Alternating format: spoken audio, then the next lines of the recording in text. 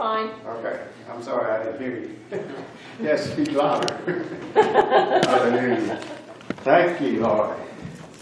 Praise God. It's a beautiful day today, isn't it, with the sun shining a little nippy this morning, but amen. We're going to just accept it as a good day from the Lord and rejoice in it and be glad, for this is the day that the Lord has made. Amen. Let me open in prayer this morning. Lord, we come to you this day, God, and we request that you come and be with us, God. Your presence would be with us, that we'll speak your word, Lord, that the word that you'd have us to speak, God, that you'd take over our minds and give us your idea, and then, God, take over our lips, that we'll speak your thoughts. And we ask that the people can receive the word that you'd give them. In Jesus' name, amen. Going to do something just a little bit different this morning. Anybody thirsty? You thirsty? Okay, well, I'm glad somebody was. Anybody else? We got a bottle of water for anybody that's thirsty. Nobody else thirsty? Amen. Well, I'm glad you was, Michelle. I'm going somewhere with this. Hallelujah. You know, church, sometimes it seems like everybody takes care of the preacher, you know, with the water. What about the congregation? Amen. They're just as important as the preacher. And so, anyways, I want to, actually, I did that for a reason this morning, because I want it to be an object lesson. That, you know, as a pastor, I believe that I'm a servant of God, and I want to serve people. And, you know, this is a little thing. Amen, probably, unless you're real thirsty. It's probably a little thing, but it can be a big thing. But you know that the Bible has a word about if we give someone a cup of cold water, that we would receive a reward. Amen. I don't know what kind of reward. It doesn't say what kind of a reward, but it does say that we would receive a reward. And so I'm glad this morning that Michelle was thirsty, because I want a reward. I don't know what it is, but I just want a reward from the Lord for you know, doing what He would have us to do. And I want to go to Matthew, and actually I have this down in the scriptures used, but this is should have been up on the top line there. I made a mistake there. But Matthew chapter 10, and then I want to start verse 40 and go through 42. Chapter 10, Matthew chapter 10 and verse 40, and then go through 42. He that receiveth you receiveth me, and he that receiveth me receiveth him that sent me. He that receiveth a prophet in the name of a prophet shall receive a prophet's reward. And he that receiveth a righteous man in the name of a righteous man shall receive a righteous man's reward. And whosoever shall give to drink unto one of these little ones a cup of cold water only in the name of the disciple, verily I say unto you, he shall in no wise lose his reward. So, you know, the Bible's telling us that if we would just give a cup of cold water to someone, that we will have a reward. And I was thinking this morning, I want to bring to you a little bit more on being a servant. And I believe that myself, I believe that God has been speaking to me about this church, that if we are going to be a successful church, we must get this message about being a servant. In fact, I think that if we don't get this message of being a servant, I believe that we will miss the Lord. I think that's how important this is. And in fact, I don't know how a church can exist without being a servant. In a true reality, I think some of the churches today, you know, like I said, we're all ready to take care of the pastor and give him water, but what about the body of Christ? In other words, I don't think that the body of Christ is here to serve the church. I think the church is here to serve the body of Christ. Amen? And as we serve the body of Christ as a church, how many knows our church will be blessed. We'll have a reward. We will, I believe God will bring people. God will do things for the church. And I honestly think, as a whole, the church has forgotten their mission. They have forgotten that it's for the people that we are to serve. And let me, I want to read also another scripture, and I think it will possibly help to lay some groundwork for where I'm wanting to go this morning. Hallelujah. And I want to go to St. John in chapter 3 and verses 30 through 36. And this is, I believe it's John the Baptist talking, and he says in verse 30, "He must increase, but I must decrease. He that cometh from above is above all. He that is in the earth is earthly, and speaketh of the earth. He that cometh from heaven is above all. And what he has seen and heard, that he testify, and no man receiveth his testimony. He that hath received the testimony has set to his seal that God is true. For he whom God hath sent speaketh the words of God. For God giveth not the Spirit by measure unto him. The Father loveth the Son, and hath given all things into his hand. He that believeth on the Son hath everlasting life, and he that believeth not on the Son shall not see life, but the wrath of God abideth on him." I want to specifically talk to you about verse 30. He must increase, but I must decrease. And so many times, church, we all heard the song, "Want to talk about me?" Amen. Remember the song that says, "I want to talk about me. I'm tired of talking about you. I want to talk about me." Amen. But that's not actually what, and I know that sometimes, church, that we do need to have communication. But I'm here to say that as a rule, we as people are more concerned about ourselves than we are about other people. And this is, I believe, what God is trying to speak to us. We're going to have to decrease. We're going to have to get out of this mode where we're so concerned about ourselves, and we're going to have to come to the mode where we're concerned about taking the gospel out to people. Now, I believe when Jesus was on this earth, I believe that he modeled this. If you look at Jesus, he was always helping somebody. He was always doing something for somebody else. And he tells us, we had that the last time we preached on being a servant, that Jesus said that he was a servant to the people. And that's what he did. He was a servant. And so I want, I want to drive this home somehow. We have got to get this. We've got to get it in our hearts. We've got to get it in our church. And we've got to have it working. I believe that it's that important to this church. I believe that, I've been praying and asking the Lord, what do we need to do? How do we need to, what do we got to do to turn the church around? And I believe this is what he's given me. I'm tempted to get ahead of the message here and go on into it, but I want to, let's go to St. John in chapter 13, and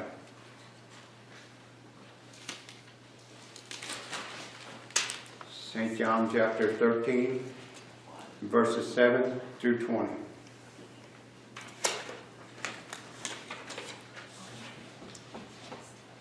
Jesus answered and said unto him, What I do thou knowest not, but thou shalt know hereafter. And Peter said unto him, Thou shalt never wash my feet. Jesus answered him, If I wash thee not, thou hast no part with me. And Simon Peter said unto the Lord, Not my feet only, but also my hands and my head. And Jesus saith unto him, He that is washed needeth not save to wash his feet, but he is clean every whit, and you are clean, but not all. For he knew who should betray him, therefore he said, You are not all clean. So after he had washed their feet, and had taken his garment, and was set down again, he said unto them, Know you what I have done to you? You call me Master and Lord, and you say, Well, for so I am. If I then, your Lord and Master, have washed your feet, you also ought to wash one another's feet. For I have given you an example. He's saying to the people here, he's saying, or the disciples, he's saying, I've done this for an example. That you should do as I have done. I have given you an example that you should do as I have done to you. Verily, verily, I say unto you, the servant is not greater than the Lord, neither is he that is sent greater than he that sent him. If you know these things, happy are you if you do them. I speak not of all of you all. I know whom I have chosen, but the scripture may be fulfilled, that he that eateth bread with me has lifted up his heels against me. Now I tell you before it come, that when it is come to pass, you believe that I am he. Verily, verily, I say unto you, he that receiveth whomsoever I send receiveth me, and he that receiveth me receiveth him that sent me. Now Jesus, this is what they call the Last Supper here, and Jesus is sitting with his disciples, and he takes time to wash the disciples' feet, and he's doing that, as we read into the scripture here, that he's doing that for an example to the disciples, that they would get this. In other words, he's saying to the disciples, now this is like very close to Jesus' death on the cross. So this is one of the very last things that he is saying to them, and he is saying to them, hey, you disciples, this is important. This is so important that one of the very last things that I'm going to say to you before I leave this earth is for you to be a servant. In other words, he's saying, I want you to learn this. I want you to know that you have to be a servant. And he's teaching that to him, and he's not only teaching it to him, he's modeling it for them. And he's saying, you get this now. Get this down in your spirit. In other words, don't forget this. And so I think it's that important. And I also want to go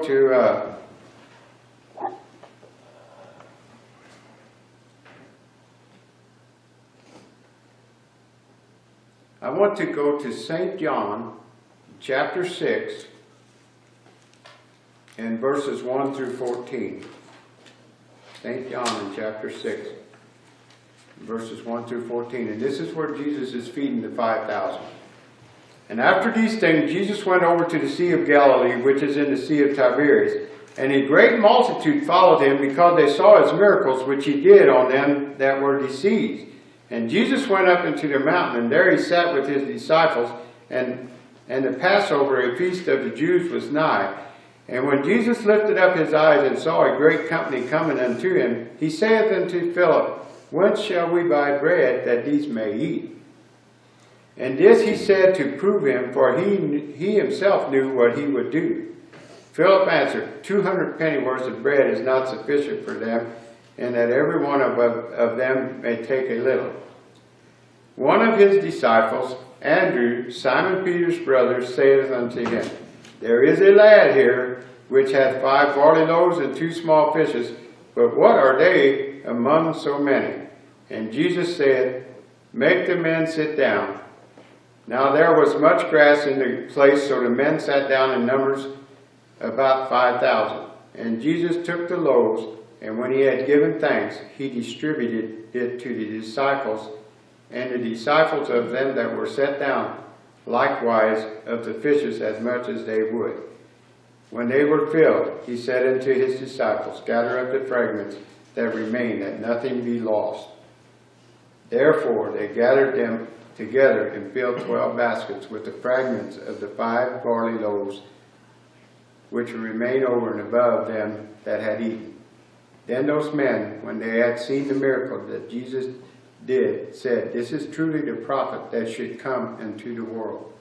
Now I want you to know, church, that God did a miracle here, a great miracle. He fed 5,000 people. I was thinking as I was reading that, you know, if the disciples said 200 pennyworth wouldn't even buy enough food for these people. And I was thinking, if today somebody said to me, hey, we got to feed 5,000 people, how would you, that would be quite an expense, wouldn't it? Feed 5,000 people. I mean, that's no little thing. But Jesus is not only feeding these people, but he is also teaching the disciples. If we look down there, Jesus took the bread, he broke the bread, and then what did he do? He gave it to the disciples and told them to distribute it. In other words, he is teaching the disciples here. He's saying, hey, you need to be a servant. You need to learn this. I want you to serve these people. I want you to see that these people. Now, let's think of this on a different way. This is the natural food that Jesus is telling the disciples to give to the people. He's telling them to give it. But he also tells them to give the spiritual food. Amen? How many knows that he wants us to, we as servants of God should be someone that will give spiritual food to somebody that's hungry. Amen? Somebody that needs to be fed some spiritual food. We need to be ready to share. Little, I say this morning, little is much with the Lord. Remember, he started out with just a few barley loaves and just a little couple fish. But he blessed that. And that makes me think of what Hugh Baker said. He said, we wanted a church. He said, none of us had nothing. He said, we brought the little bit that we had, and God blessed, and we had a church.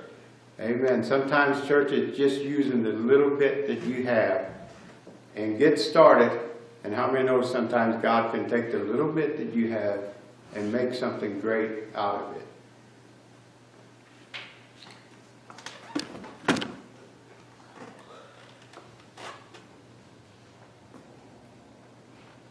Okay, now I want to go to Matthew in chapter 9.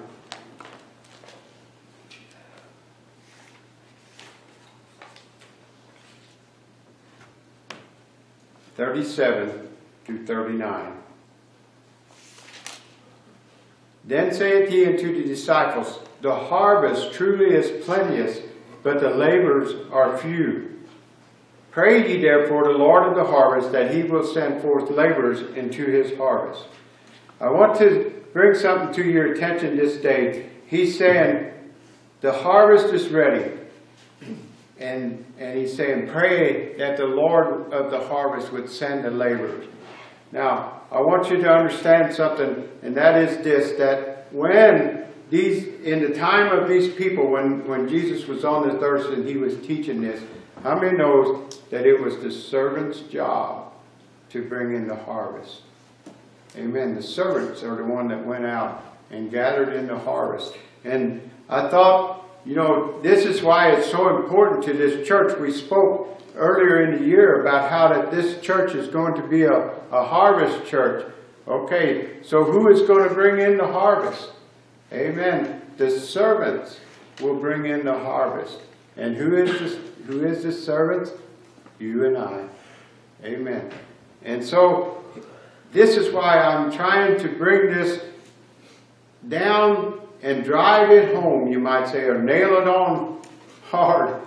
Got a big old spike here, and we're nailing this on you, trying to get this stuck on you, so there's no way you can rub it off, there's no way you can get rid of it, but that you would know that you are the servant, and I am yours, as I am the servant of the church. You are also servant, and it's not for the church to serve the pastor.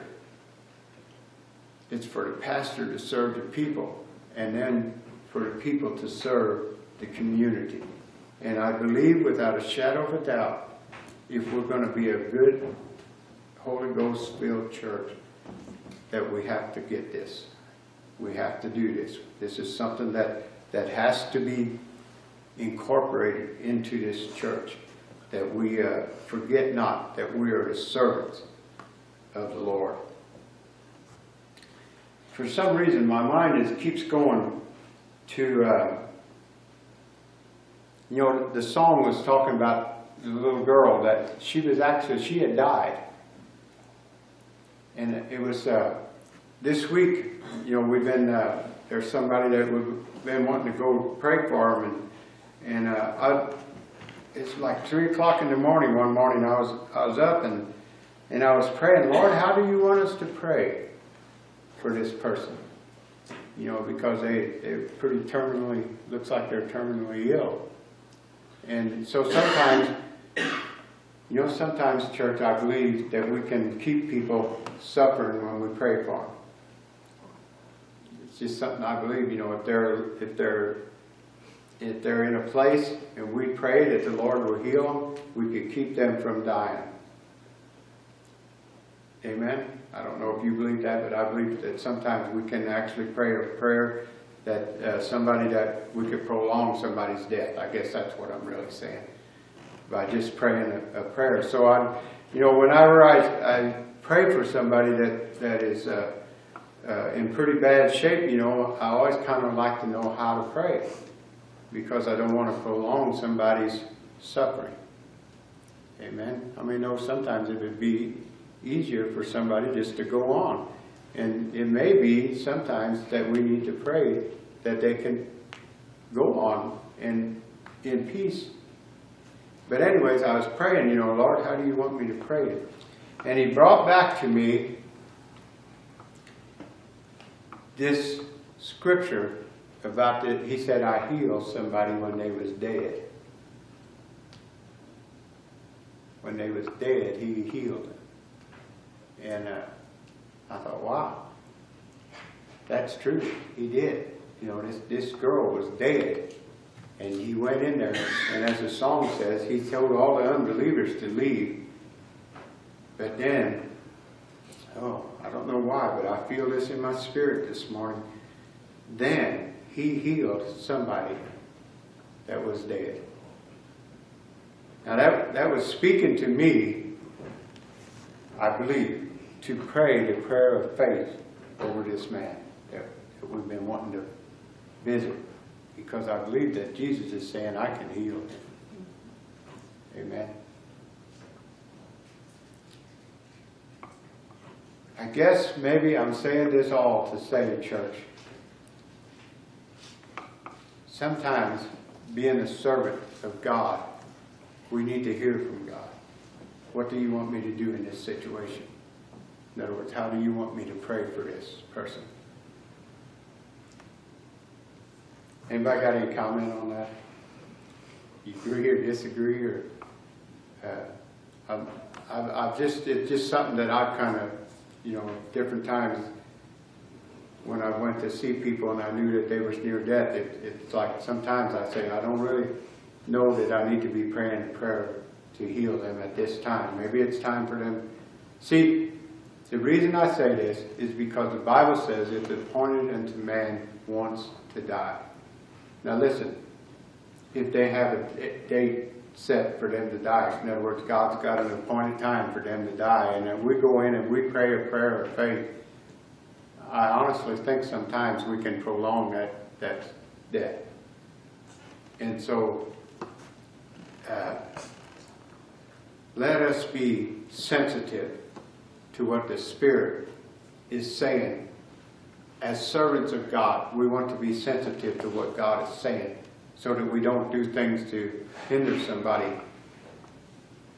from either leaving this world or being healed. Also, I mean, you wouldn't want to skip praying the prayer of faith when God's wanting to heal somebody either. Does this make any sense to you? That it's very important for us as servants of God to hear what He is saying to us, to know. And the only way to do that is to get with God and talk to Him and ask Him, what do you want us to do? How do you want me to do this? How do you want me to do that? And So anyways,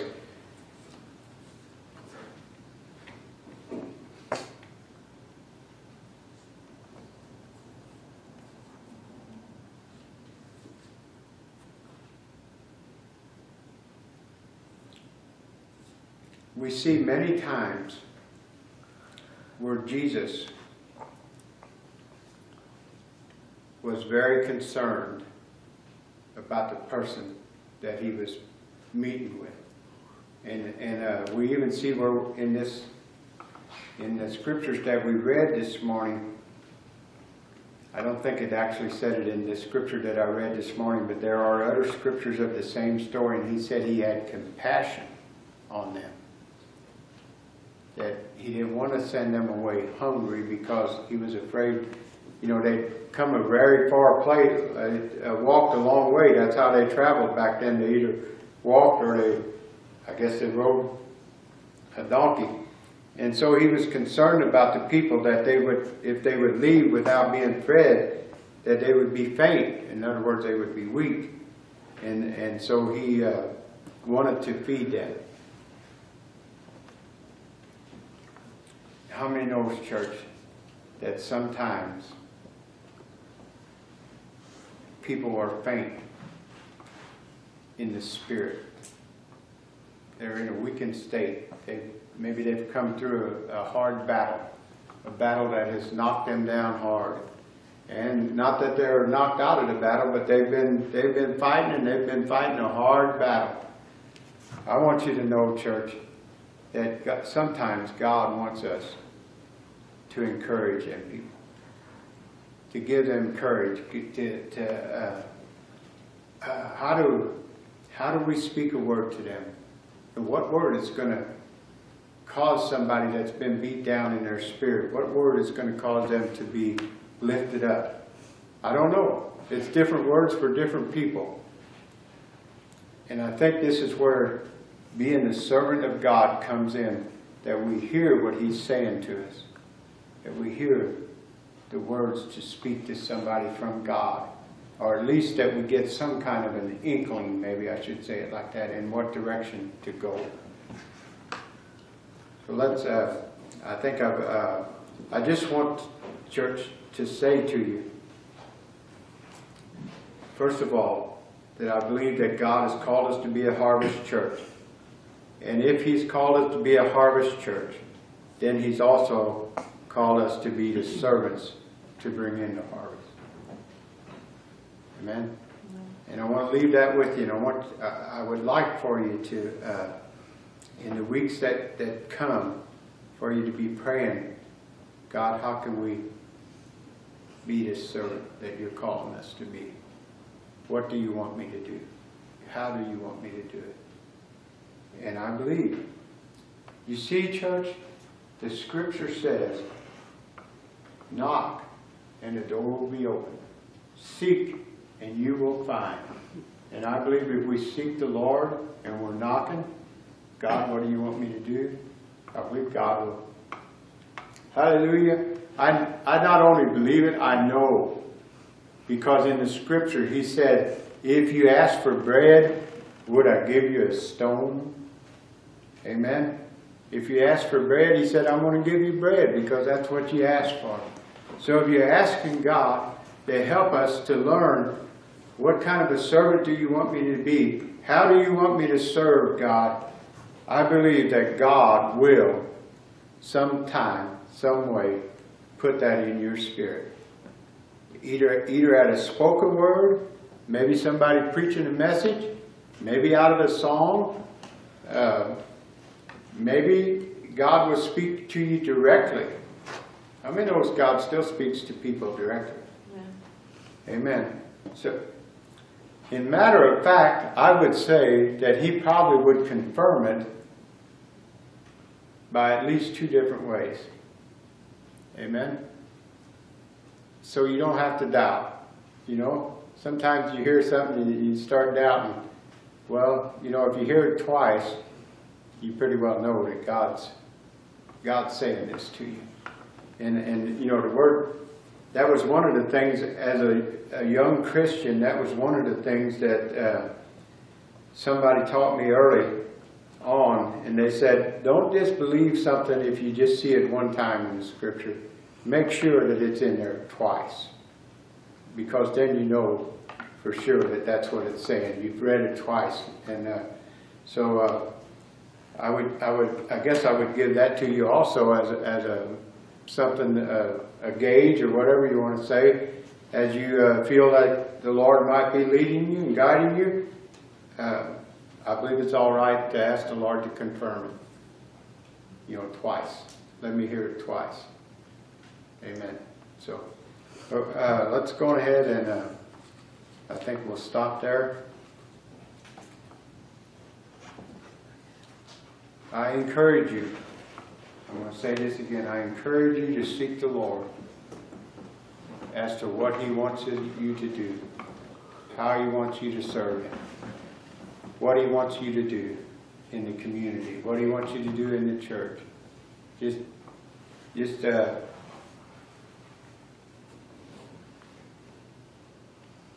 because you see, church, if I tell you what to do, I might tell you something wrong. I might tell you what I think. I might tell you what I feel. And it may not have anything to do with God at all, because it'd be a carnal thing. But if you hear from God, then you will know in your heart what God has said to you. I guess on the other hand, you say, well, you don't want to just ignore everything that everybody says, because God might be using them also. Amen? I say this to you, if He can use a donkey to speak to somebody and say, hey, don't go that way, He could use other people too in your life. I would say also, I said I was going to put, I also say this, that it doesn't necessarily have to be a godly person that God uses to give you a word. I remember one time, when I sought after the Lord,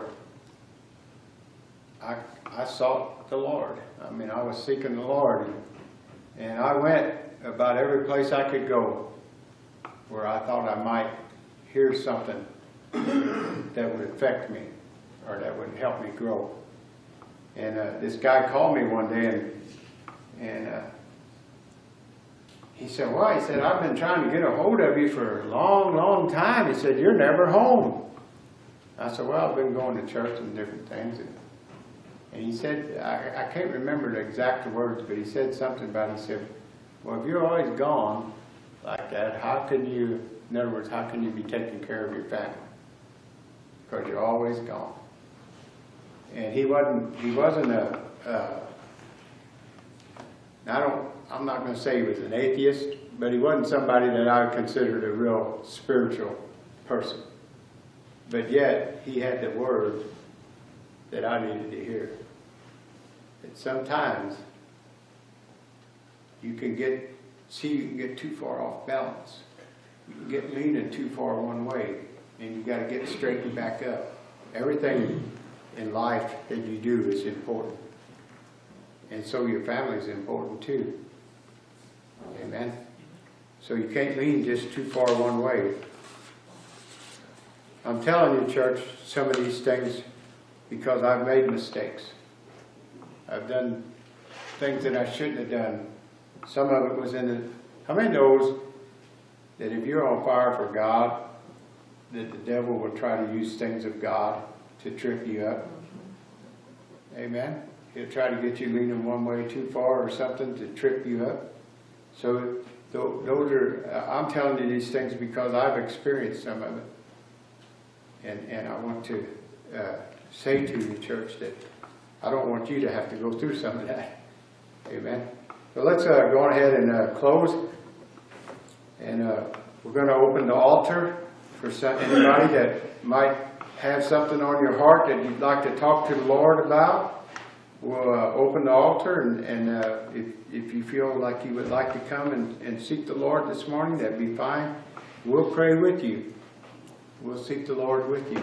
And ask God to help you and lead you and guide you.